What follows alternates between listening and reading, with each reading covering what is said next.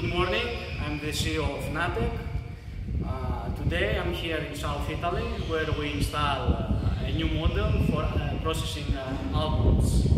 The model is 1500, which means it can process up to 2 tons per hour. Here is the selling part, where the almonds are firstly separated into 80 sizes and then are going to be cracked. This is the second stage of almond processing, consisting of 2 vibration decks and a system of 8 aspiration heads. The purpose of this system is to remove the almond shell so as to have a very good and clean product. This is the third stage of processing, where we remove some uncracked almonds, as well as split almond, and of course the dust. This is the fourth stage of processing. Here, on this belt, some workers are removing some bad quality almonds and of course some cells or foreign material.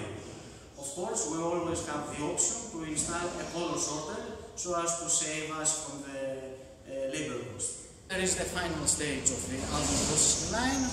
Here we have a sizer, and specifically with this model we size the almonds into 4 calibers, and of course we remove also the dust.